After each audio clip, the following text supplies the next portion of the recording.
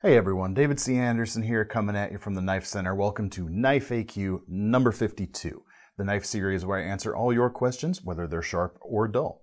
This week, we've got some harder use knives, or at least some slightly heavier duty knives that still have a bit of a gentlemanly vibe to them. Some of my knife influences, we're going to talk about those, and some cool Italian knives as well. Let's get into it.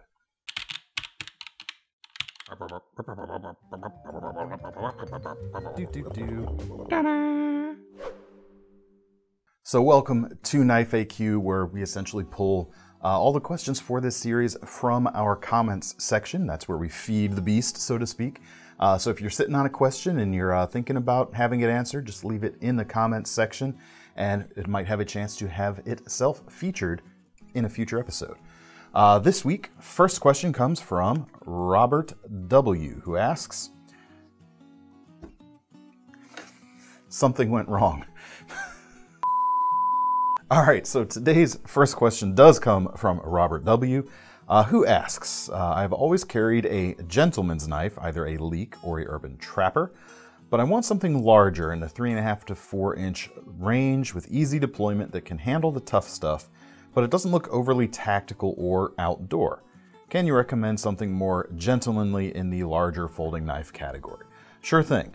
First off, the leek has always been a really great choice for a more budget-oriented gentleman's knife, or just general purpose EDC. I think it works really well. But both of the knives you mentioned, the Urban Trapper as well, neither of them are like super expensive. So I'm going to try and keep things on the little more attainable side of the spectrum for you. First one I want to mention is the Civivi Asticus, the full-size model. D2 versions of this started about $55, very affordable for a nearly 4-inch blade. But this one right here, lean into the gentlemanly factor a little more. We've got a Damascus blade and carbon fiber scales, and this guy comes in about $76.50 right now. But we've got a lot of blade length there, very graceful profile overall, lot of handle length to hold on to, not so much in the girth factor. It's not necessarily a hand filling grip. You know, you kind of want to walk a little bit of a fine line on the trade-off there. It's going to work well for some larger cuts you might need, but obviously not a dedicated like hard use knife, if you know what I mean. But it is going to carry very easily. It folds up quite narrow, in fact. The blade nestles in there very nicely, and with that flat carry, it's going to sit in the pocket very well without feeling too bulky. Deep carry pocket clip to keep things discreet looking. And then when it comes time to deploy, you've got ball bearings in the pivot and a really good action on a really good looking knife as well. Now, if you'd rather have something that is a little bit more hand filling, so to speak, I've got another option here, also reasonably priced, the Artisan Cutlery Centauri. This particular one's a Knife Center exclusive. A little bit more expensive though. It comes in at about $120. But really strong blade profile here. This is a Ray Laconico design, about 3.5 inches, so closer 3.46. So it's in the range. It's right under that 3.5 inch length. High flat grind as opposed to the hollow grind on the Asticus, and that aggressive modified Wharncliffe shape. Ready for some really heavy cuts and a little bit more hand filling. Not, again, it's not going to be something like, you know, a BK16 like we're going to talk about later, but a little bit more in the girth factor there. But it's actually interesting, when I hold the two up, it doesn't really look fatter than the Asticus, but something about the way it feels, maybe because it's not as tall, you're able to get maybe a fuller feeling grip on it. In any case, nice and classy looks to back up the strong profile here, the strong working profile here. This particular one, we've got Packawood handles, so a little bit more of an old school look with gold anodized hardware.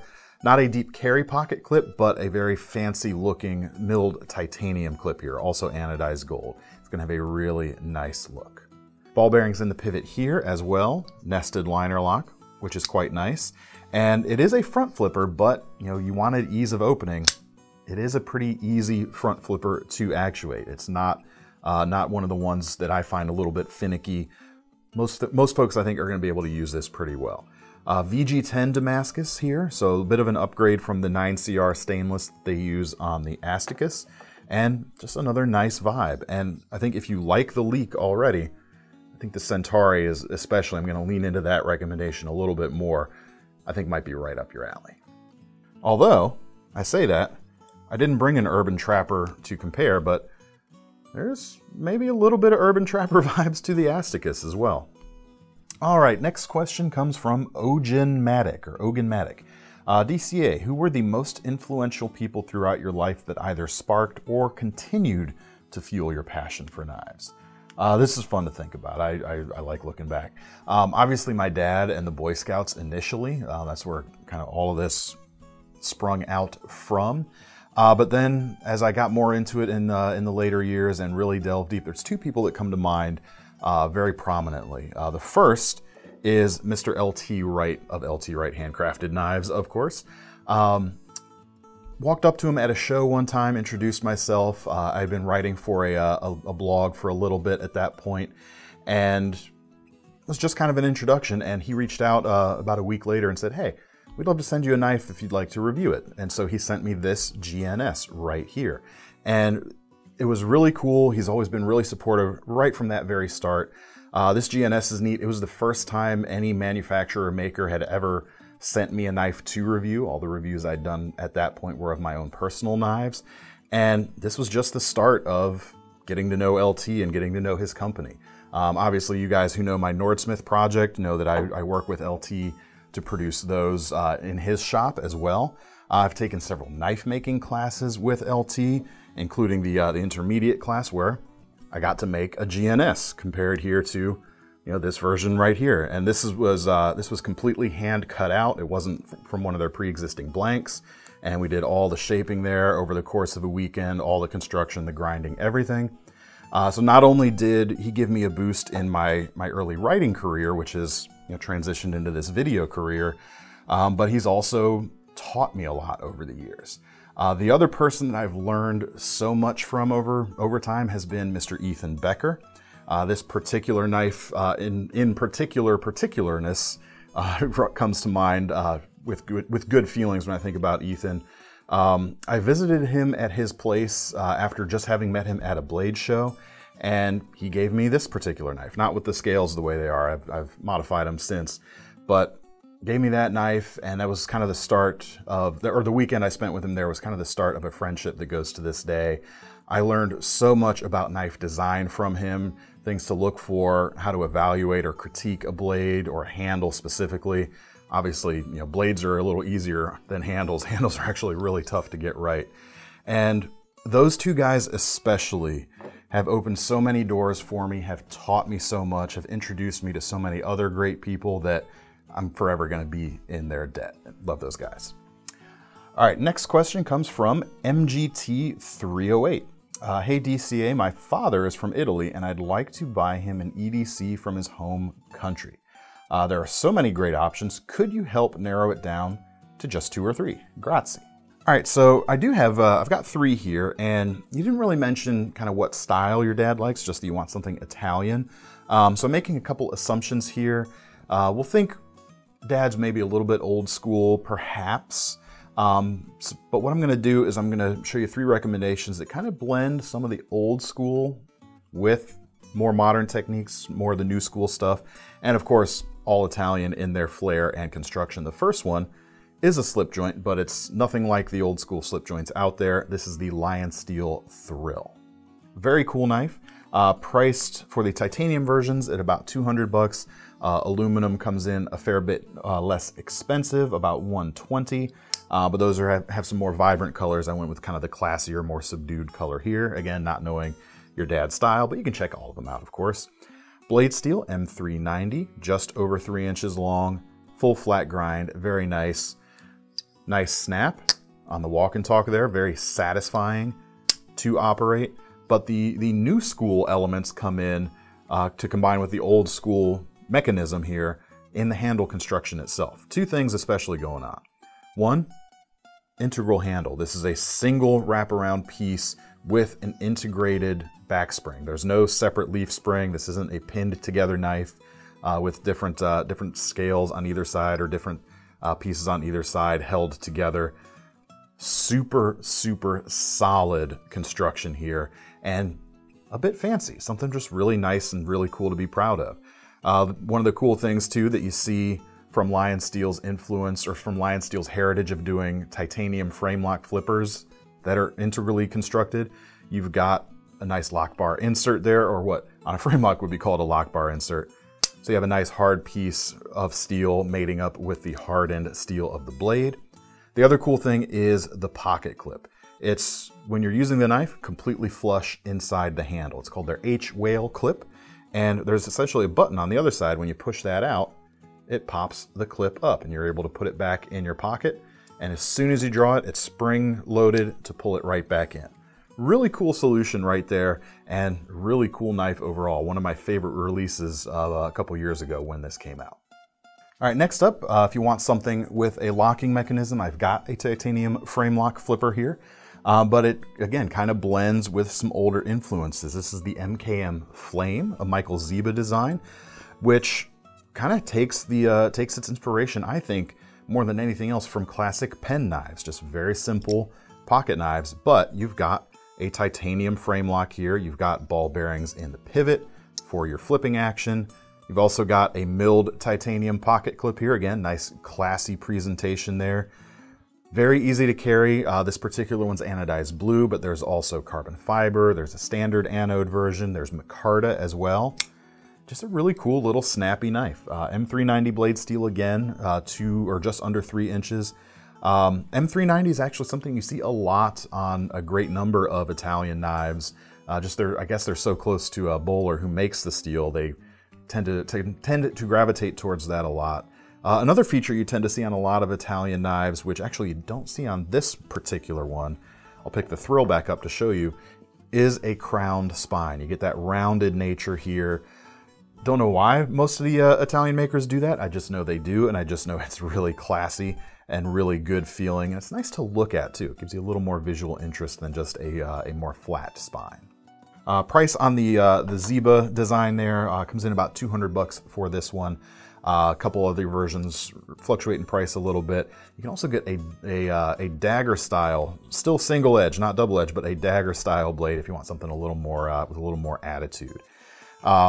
So those two knives are a little bit smaller, but if you want to get them something a little bit larger, maybe with a little bit more, moofery to the blade, for lack of a better word, this one right here, the Viper Turn. Again, blends some kind of old school influences in its backlock construction and its shape here. Reminds me a lot of the custom Bowie knives out there that a lot of the ABS makers make, a lot of the blacksmiths do.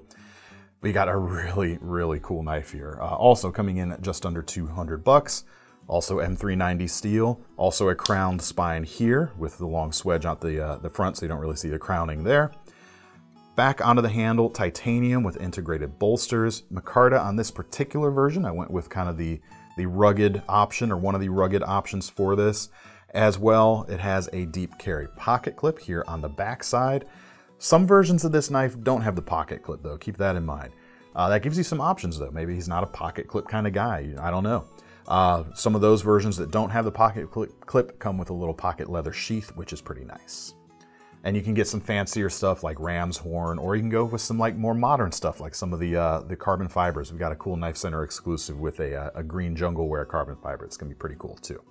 But I really dig this knife. It's got a lot of style to it. And to me, that's, as an American, we usually think of Italian and style, like Italian flair, kind of mashed up together. And I think this one really fits the bill. Certainly it's going to work quite well in a utility standpoint too. Mid-mounted lockback, ball bearings in the pivot, which you don't see too often with a lockback.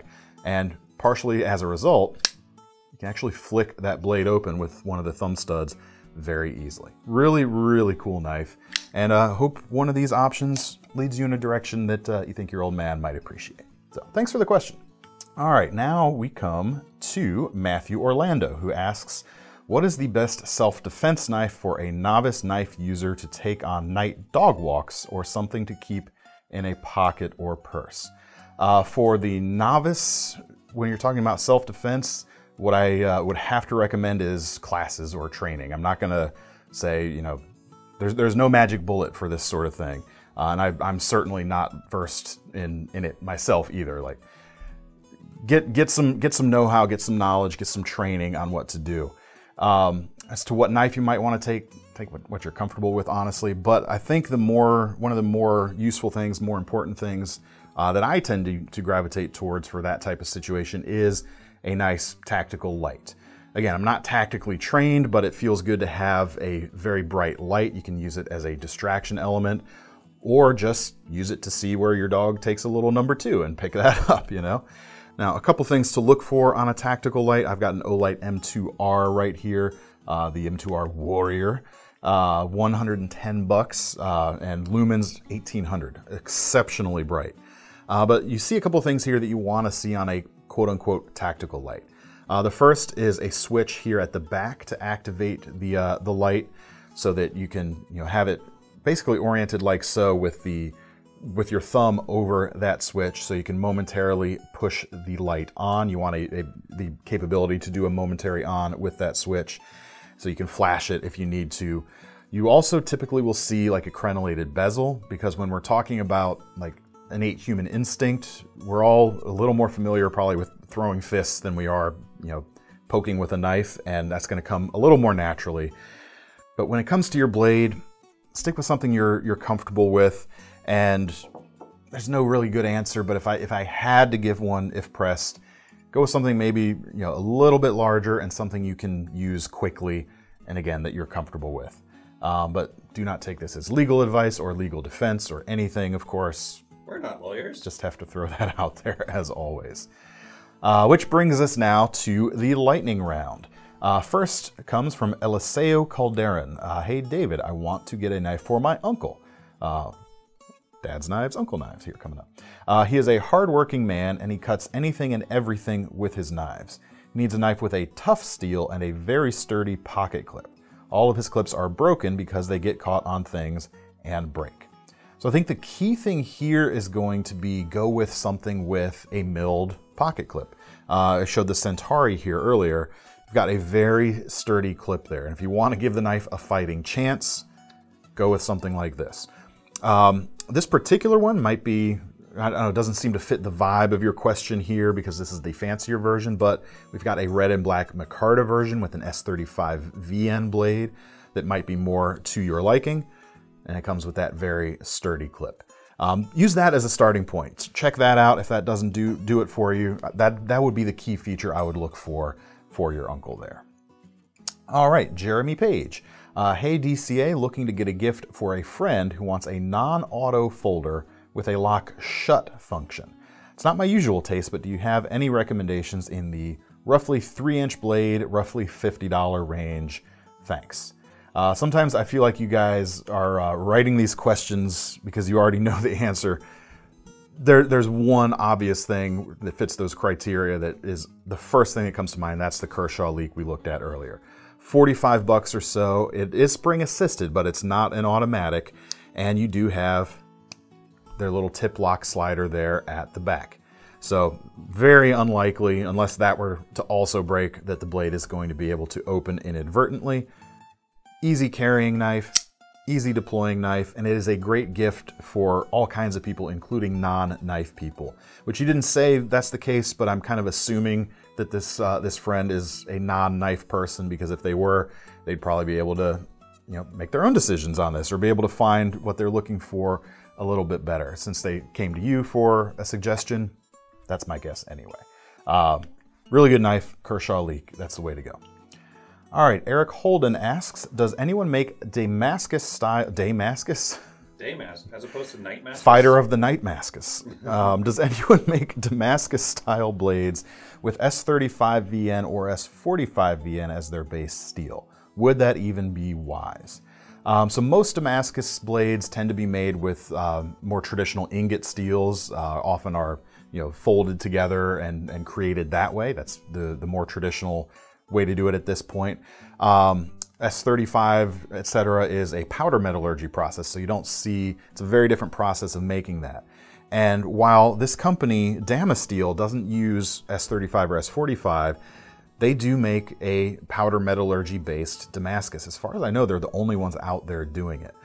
So that you can get a specifically formulated powder steel with the performance you want with the good looks of the Damascus style.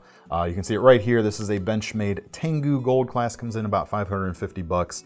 But yeah, look for Damasteel. If it's a Damascus blade and it says Damasteel, I don't know what exact formula their base metal is, based upon, but it does perform pretty well by all accounts that I've ever seen. So check those guys out. All right, next question comes from Brandon the Crow. Here's a hot take question. Do you think there's a place for clones? For example, buying a clone to make sure you actually like how a knife feels in hand before you spend high amounts of money on the real deal. No way, man. This is one where it really bugs me. Theft is theft. If you're a designer and you've put your design out there, or a company, you've put your thing out there, to see someone come in, copy your homework, and put it out at some bargain basement price, that is just one of the worst feelings. And you're trying to justify it by saying, oh, see how I actually like it before I spend money on the real deal. Come on, man. Theft is theft. Don't buy clones. And if you don't like it, there's a used market. There you go. Check that out if you want. All right. Finally, we come to our most serious question of the day, which comes from Drew Ryan. Is there anything that excites Thomas? Does it have an engine? I was gonna say, probably old ratty Pontiacs that no one else really wants. That'd do it. Yeah, that would do it for him. And the logo is kind of like a knife. Kind of. Well, it's an arrowhead. It's kind of knife related. That's a specialized knife. Yeah, a very fast knife. It's a fast knife on a stick. Yes. That's all the time we've got for today, folks. Thank you, everyone, for your questions. And if you have your own questions, make sure to leave them down in the comments below. If you want to get your hands on any of these guides, we'll leave links in the description to take you over to KnifeCenter.com. And while you're over there, make sure you sign up for our Knife Rewards program so that you're going to earn some free money on your next knife when you spend money on one of these knives today. I'm David C. Andersen from the Knife Center, signing off. See you next time.